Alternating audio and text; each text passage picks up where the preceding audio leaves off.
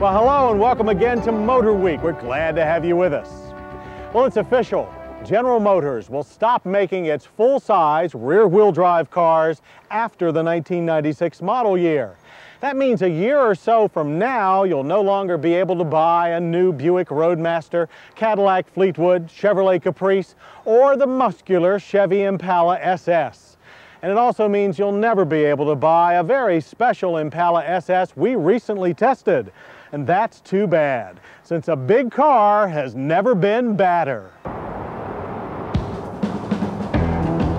Here's a car that really nobody, it was a grandfather's car, you know, and it was my dad's car, etc. And here we changed that with some very subtle changes to put a performance engine, tires, wheels on, and here we dropped the buying age, you know, from the 50s on up down to the 30s and 40s. In fact, I got kids in the 20s, and here they say, boy, we want to drive that car, you know.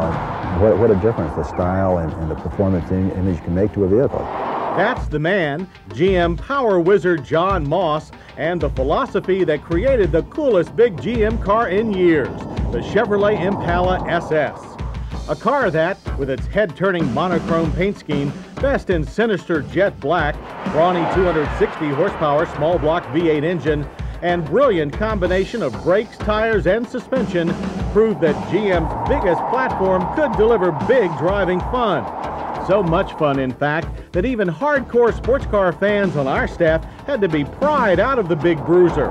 And one has even taken up permanent residence in our staff parking lot. But while the General has decided that its full-size cars are no longer marketable, Mr. Moss still sees a lot of potential in them. So he built this car. Like the last Chevrolet Impala SS we sampled, this one-off engineering exercise is big, black, and bristling for action. But this SS is different. For a start, there's extra menace under that glistening ebony finish, such as this heavily modified version of the stock 5.7-liter LT1 V8, which now makes 308 horsepower and 334 pound-feet of torque. That's actually more horsepower than the Corvette. The LT1 cylinder heads have been ported and polished, the iron block rebored, cleaned, and the crank balanced, then everything reassembled using the best race engine blueprint techniques. This small block on steroids exhales through a purpose-built stainless steel exhaust system with pipe diameter set at 2.5 inches. The sounds are wonderful. Gear changes are by way of a 6-speed manual, that's right, manual gearbox, pirated not from the Corvette, but from the Camaro Z28. It's a Borg-Warner T56 and required reworking of the transmission tunnel so it would fit. Throws are precise but made for long-armed Americans. And at the end of that reach, the result is, you guessed it, more rip. This big beast stomps from 0 to 60 in 6 seconds flat, 2 seconds faster than a stock SS. Moss installed a torque arm to prevent axle windup. The quarter-mile roars by in an equally brief 14.7 seconds at 98 miles per hour. No other 4,200-pound family sedan we know can do that.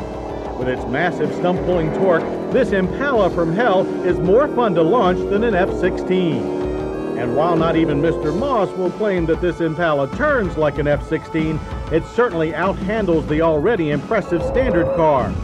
That's thanks to the addition of adjustable Bilstein shocks at both ends. They refine the SS's already stout suspension that comes direct from the Caprice Police package. Tires may look like the stock SS's 50 Series 17 inchers, but we know their special compound is unusually tacky. They turn this big boulevard cruiser into a car that's much more at home on mountain switchbacks without giving it the ride qualities of an earth mover. Very impressive. As were the anti-lock equipped 4-wheel disc brakes, averaging 112-foot stopping distances. The only change here was a more aggressive compound for the pads.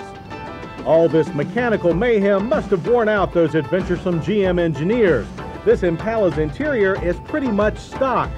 Only the manual shifter and a small tachometer attached to the gauge cluster hint at anything unusual. Otherwise, it's business as usual. The seats are still comfortable, but the lack of lateral support that we complained of before is even more pronounced with the increased performance. Otherwise, we have no real complaints.